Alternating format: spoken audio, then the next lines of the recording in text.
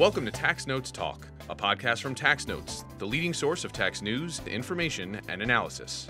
Welcome to the podcast. I'm David Stewart, Editor-in-Chief of Tax Notes Today International. This week, State Status Update. As 2024 gets underway, with resolutions and new beginnings, we're taking a look at what we can expect from state tax policy here in the U.S. this year. There are several issues to keep an eye on, and here to tell us more about them is Tax Notes senior reporter Paul Jones. Paul, welcome back to the podcast. Thanks, Dave. It's good to talk to you again. Now, I understand you recently talked to someone about issues to keep an eye on this year. Who did you talk to? That's right. We spoke with Stephanie Doe, who is Senior Tax Counsel for the Council on State Taxation. And what sort of things did you get into? Well, we spoke about a number of tax policy debates and trends that are likely to see action in 2024, from continued efforts to determine how states should pursue taxation of foreign earnings to how state lawmakers will prepare for the scheduled expiration of many provisions of the Tax Cuts and Jobs Act to which their states do and don't conform. All right, let's go to that interview. Hi, Stephanie. Thanks for agreeing to talk with us about some of the key state and local tax issues and trends that you think might see some more attention and possibly some action in 2024. Hi, Paul. It's so good to join you to talk about my favorite tax topic. Looking forward to the new year. Yeah, and we spoke before this recording just to catch up on some of these issues. And one of the things that you talked to me about when we spoke is that the time is obviously drawing near when some of the provisions of the Tax Cuts and Jobs Act are set to expire. Obviously, there's been some talk in Congress about potentially raising the SALT cap or just letting it die. And there are other provisions that are coming to a close or that may be extended. And state lawmakers obviously put a lot of time after the Tax Cuts and Jobs Act passed determining how to conform, whether to conform, or how not to conform to the Tax Cuts and Jobs Act. As we come up on the expiration date, how is this going to impact states? What are some of the decisions that they may have to make? And what are some of the implications for taxpayers that you think we might see some work get done on in 2024? Just as the states were beginning to settle on how they were going to address all of the various Tax Cuts and Job Act provisions, states have to go back to the drawing board and figure it all out again. And legislators are beginning to proactively look at the impact of these looming sunset dates and preparing for what could possibly be in store at the federal level. And for the sunsetting provisions, almost all of the individual, estate, and pass-through provisions will expire. The collective impact for states that conform to the Tax Cuts and Job Act is that individuals are going to get hit with larger income tax bills. So state legislators are beginning to review the impact of these provisions on a provision by provision basis. For example, we've seen Utah's interim tax committee begin this process publicly, including setting up a general timeline needed for the state to act on these sunsetting provisions if Utah decides to do anything at all. For businesses, the sunsetting provisions for 2025 won't nearly have as big of an impact as for individuals. For the C corporations, the corporate tax provisions with the largest federal tax impact that is sunsetting is probably the Section 168K bonus depreciation provisions. But states generally have already decoupled from these bonus depreciation provisions. It's not like some of the monumental shifts in corporate taxation, such as the way foreign earnings are treated on an ongoing forward basis with the existing TCJA provisions. That said, though, the big question mark is what is Congress going to do about these sunsetting provisions? Is Congress just going to extend out these provisions? Will Congress see this as an opportunity to evaluate the Internal Revenue Code again? Or maybe some pay-fors for extending certain TCJA provisions? There's quite a bit that could be up for consideration, and I'd assume that includes some of the tax policy ideas from Biden's tax proposals from a couple years ago. And the second big question mark is timing. We've seen Congress work right up to the 11th hour and even past the deadline, which is becoming more and more the standard of operations. regardless of what Congress decides, the later these decisions are made, the shorter the runway states have to react. And that will be a significant challenge for states and will always make it harder for states to legislate and to administer. So even though state legislators are preparing for these sunsetting provisions, what Congress does is out of their hands, and the timing of it is completely out of their hands as well. So we'll see what that looks like, but we are seeing states prepare for it in this upcoming year. Yes, and as you mentioned with the timing, it can't be helping things that we're also obviously heading into an election year. No, it always adds one layer of complication to throw in an election as well. So continuing to talk about the Tax Cuts and Jobs Act, one key feature of it was that it did change the way the U.S. treats foreign earnings in some respects. But states are still working out how they tax foreign source income. And when we spoke, you said there will probably be continued action by states to address that. Can you talk a little bit about what states have done thus far, and also what other actions they may take in 2024? Are we going to see states moving to adopt more conformity to GILTI? Will we see potentially states turning back to things like tax haven laws? And also, if you care to, can you talk a little bit about what motivates states to continue working in this area? Well, foreign earnings is such a huge tax policy issue to unpack. I think aside from revenue, the policy concern is profit shifting. And if I could just jump to the moral of this story, it's that patience is a virtue. You have the OECD, the Organization for Economic Cooperation and Development, working on multilateral tax treaty agreements to address base erosion and profit shifting, a huge, monumental, and ongoing task that is continuously being addressed at the international stage, and rightfully so. But this is where impatience has set in and has led to fractured unilateral actions. And those unilateral actions are seen at the international level, but also states as well. And these are where we're seeing various different state legislative ideas and initiatives. And many of these state legislative ideas have come from what we've seen transpired within this international debate, but have been taken in a snapshot of time that doesn't really account for the broad understanding of where these ideas and initiatives came from. So, for example, one of which you mentioned is tax haven laws, which is in essence requires the inclusion of income stemming from a certain listed country or jurisdiction that is deemed to be a tax haven for companies who use these jurisdictions for profit shifting purposes. And this tax haven list came from the OECD's list of uncooperative tax havens. But that is defunct now because jurisdictions on that list have been removed from the list because they have made changes to get removed from what I call the OECD's naughty list.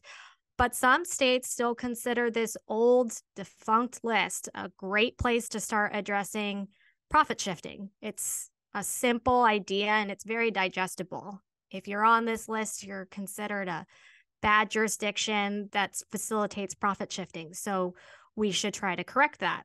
And if it was good enough for the OECD, then it must be good enough for us, right? And I think that's absolutely wrong. You can't take a defunct list that has already outlived its use, but we still see this legislation pop up. Tax haven legislation is really demonstrative of why profit shifting is best addressed at that international level, because profit shifting is first and foremost an international issue. And we've already seen that it isn't a great idea when states try to address profit shifting unilaterally, such as when states tried moving to reporting corporate income taxes on a worldwide basis in the 1980s, where even though mandatory worldwide combined reporting for state corporate income tax purposes was upheld by the U.S. Supreme Court, the practical implications of international governments was that they wanted to retaliate on the United States. And it resulted in states having to walk away from the mandatory worldwide combined reporting debate. But nevertheless, we saw this year a few states consider moving from a water's edge-based filing to mandating a worldwide based filing for corporate income tax purposes. Notably, in 2023, Minnesota and New Hampshire both considered shifting to a mandatory worldwide combined reporting, and both of which failed. Minnesota, instead of moving to a worldwide filing system, changed its treatment of global intangible low tax income, GILTI. And in Minnesota, GILTI is now treated as dividend income without any factor representation. So it's not included in the apportionment calculation and raises huge constitutional concerns. And prior to this change on the treatment of GILTI, Minnesota had subtracted GILTI when computing Minnesota's corporate franchise tax.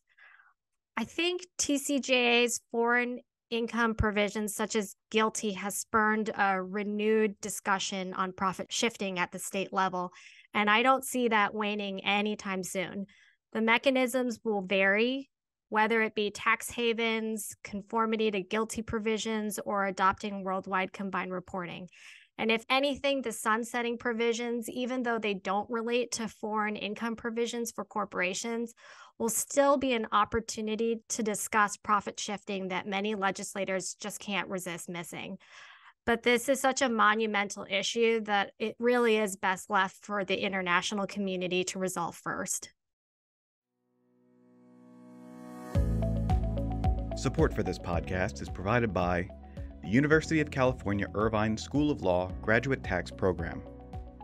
This preeminent and innovative program prepares students to practice tax law at the highest level, in the U.S. and abroad.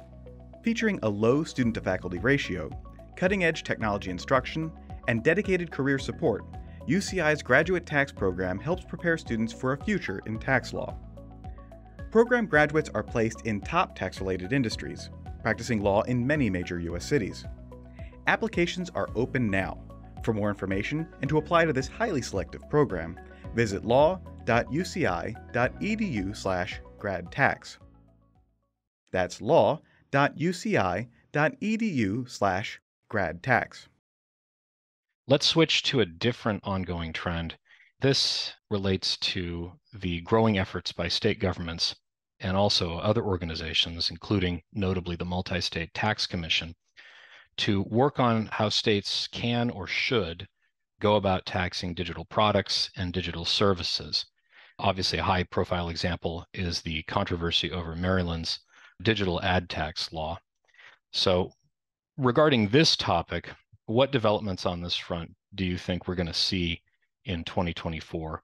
And also, since I believe this is a topic that COST is working on, what are your interests in this, and how is your organization pursuing them? Paul, this is a perfect segue because Maryland's digital advertising tax is based on digital services tax regimes that were unilaterally created by some foreign jurisdictions as a result of the pace of the OECD's project to build consensus on how to deal with the digital economy. Again, similar to how we've been dealing with foreign earnings, patience is a virtue. There's a lot of layers to unpeel on this onion, but I would put Maryland's digital ad tax and other digital services taxes, such as data taxes, separate from state taxation of digital products and services within a traditional sales and use tax framework.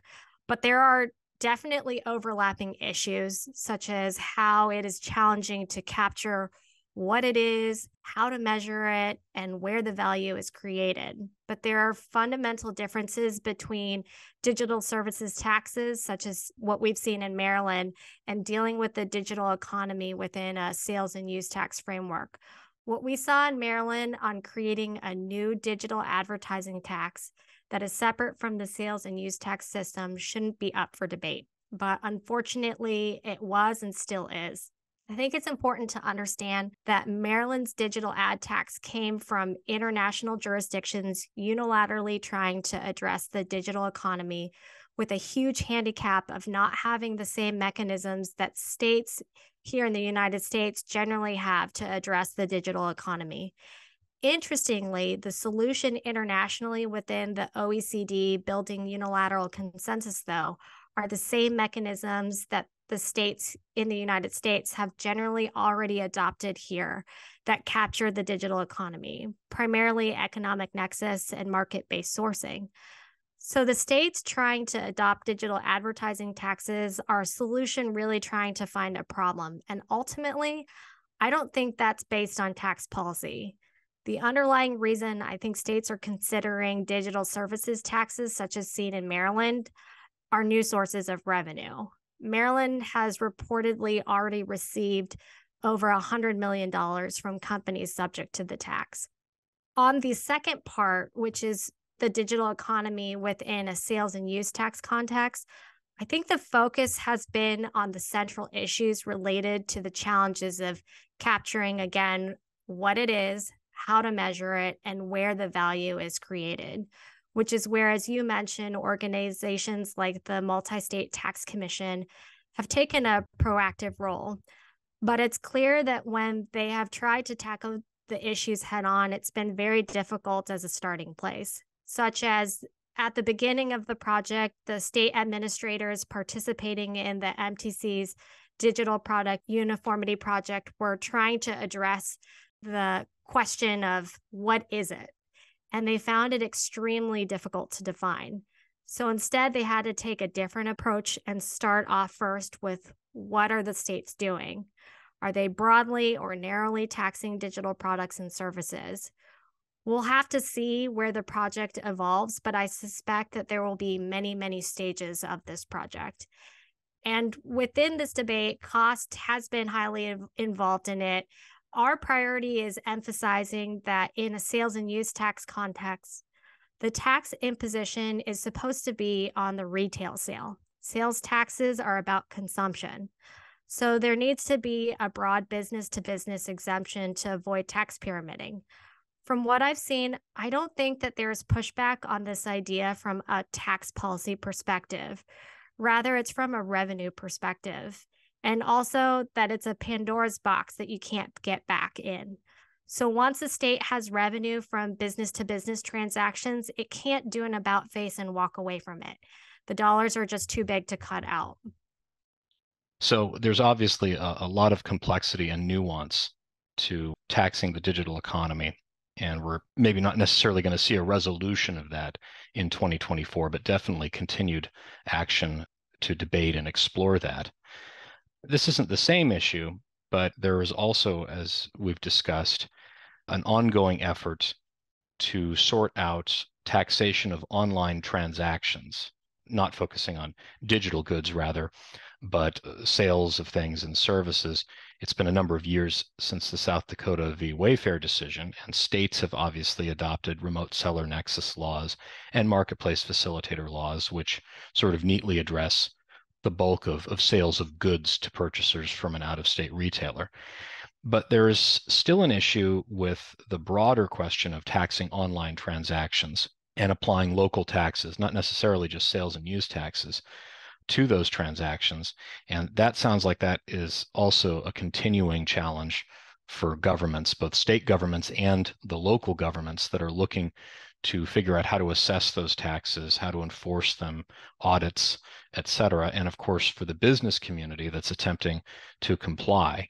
So moving from the question of taxing the digital economy to just getting back to taxing the online economy, can you talk about that and how the local tax issue is still something that has to be addressed? And if we're going to continue to see action on that this year?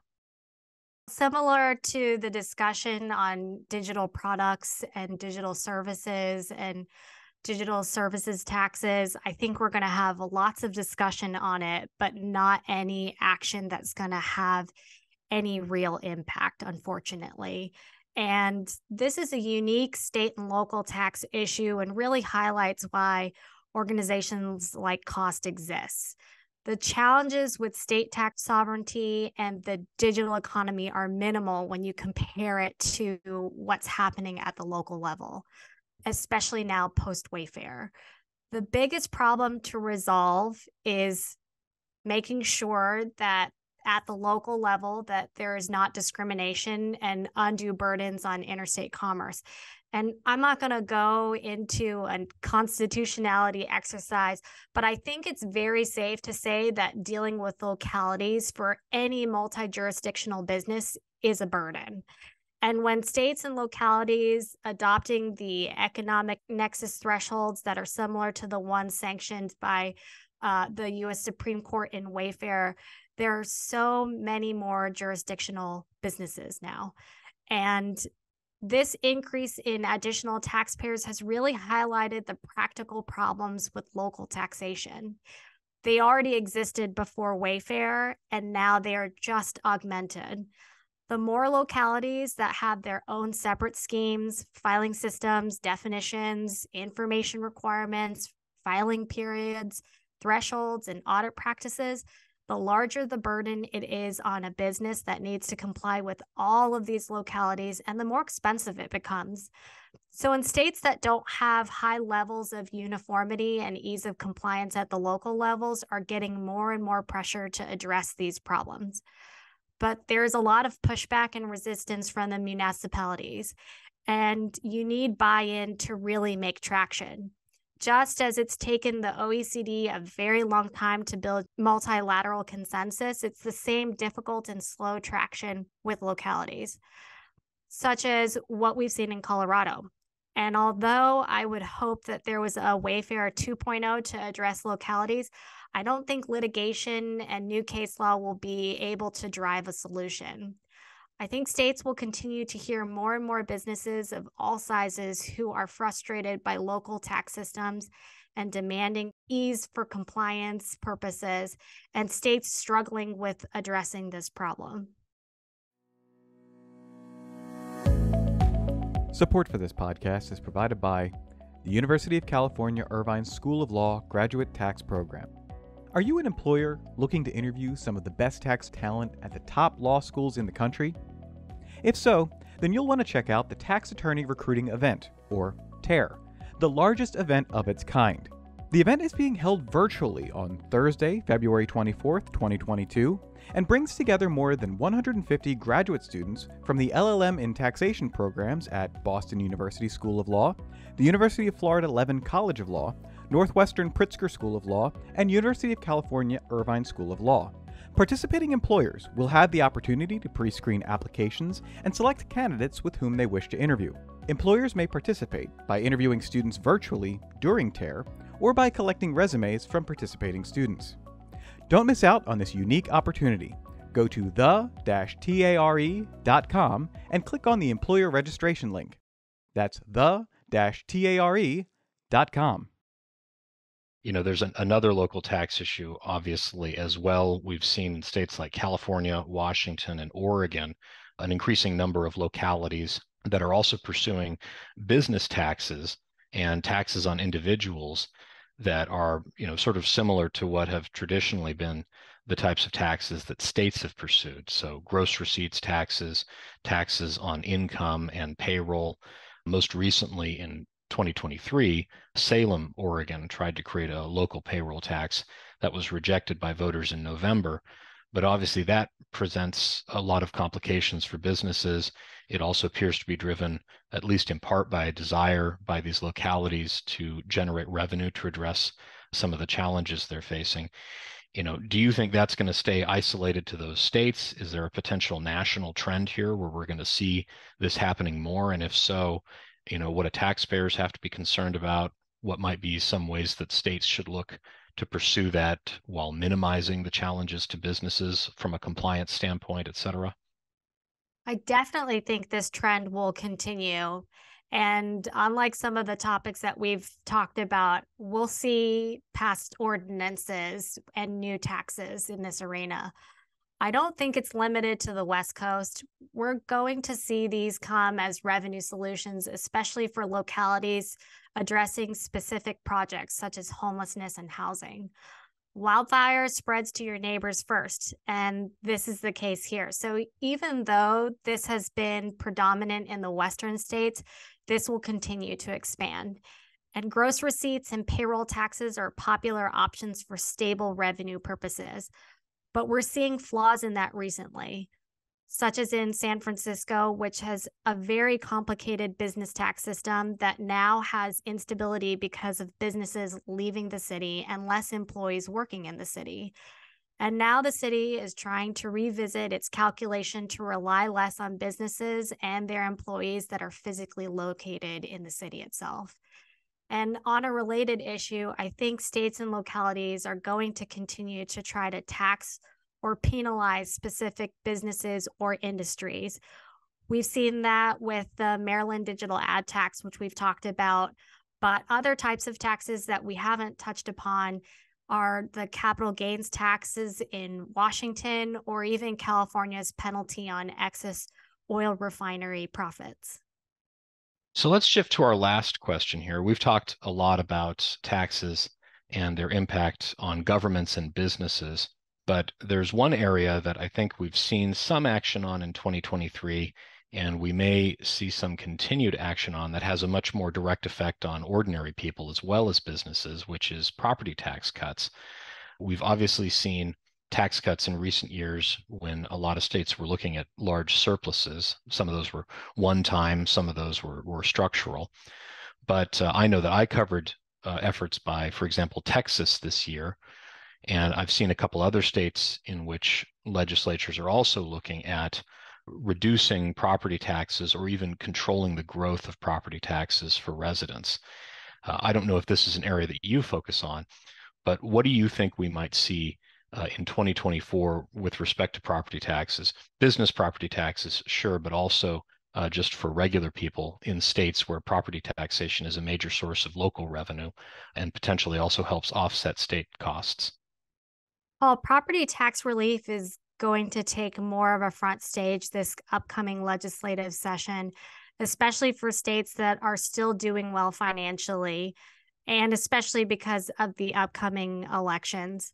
This has been a double-edged sword resulting from COVID, and I don't think it will ever go back to a complete return to office protocols.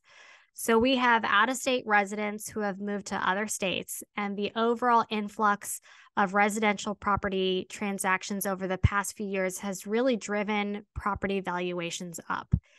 If states can give it, we'll see more proposals for property tax relief. I think we'll also see states trying to do more with less in this space. Delayed valuations are stretching assessors thin, so I think we'll see states trying to find solutions around that, such as extending valuation cycles. But a big question is whether or not this property tax relief will include businesses, or if businesses will be outside of that conversation. We saw in 2023, Colorado have a special session to provide a short-term relief on property taxes. But unfortunately, there was no property tax relief given to businesses.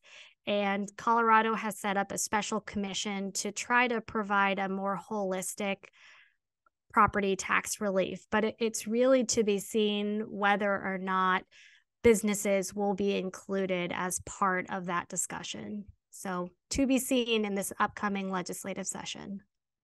Yes, and obviously that and the other issues we've discussed and many more will be of interest, and hopefully we can connect again soon and talk about those as they happen. Stephanie, I've really appreciated it. I'm sure our listeners have as well. And just wanted to thank you again for sharing your insights. Thank you so much for having me, Paul. And now, coming attractions. Each week we highlight new and interesting commentary in our magazines. Joining me now is Acquisitions and Engagement Editor-in-Chief, Paige Jones. Paige, what will you have for us? Thanks, Dave. In Tax Notes Federal, Tom Cullinan examines how IRS settlement initiatives can improve compliance. Kathleen Delaney Thomas proposes a new quarterly form sent to independent contractors that would inform them of their quarterly earnings and their obligation to remit estimated taxes on that income. In Tax Notes State, 3 Evershed Sutherland practitioners provide an overview of incentives available for data centers. 4 practitioners review state tax developments from 2023 and make predictions for 2024. In Tax Notes International, 4 tax professionals provide their opinions on Moore v. United States and the taxation of foreign earnings. Oliver Hoare examines the European Commission's directive proposal on transfer pricing and evaluates its purpose and potential. And before we go, a special announcement. We're excited to announce Professor Reuven Abiona as our newest columnist here at Tax Notes. His weekly column, Reflections with Reuven Abiona, will feature his take on the latest trends and topics in international taxation. Read his first installment, titled, What is the Best Candidate for a Post-Moore Constitutional Challenge, in the January 1st issues of Tax Notes Federal and International. That's it for this week. You can follow me online at TaxStew, that's S-T-E-W, and be sure to follow at Tax Notes for all things tax. If you have any comments, questions, or suggestions for a future episode, you can email us at podcast@taxanalyst.org. And as always, if you like what we're doing here, please leave a rating or review wherever you download this podcast. We'll be back next week with another episode of Tax Notes Talk. Tax Notes Talk is a production of Tax Notes. You can learn more about us by visiting www.taxnotes.com/podcast. When major media wants the straight story, they turn to Tax Notes. Thank you for listening, and join us again for another edition of Tax Notes Talk. Want more like this? Subscribe for more tax videos. Special thanks to our executive producers Jasper Smith and Paige Jones, showrunner and audio engineer Jordan Parrish, and audio engineer Peyton Rhodes.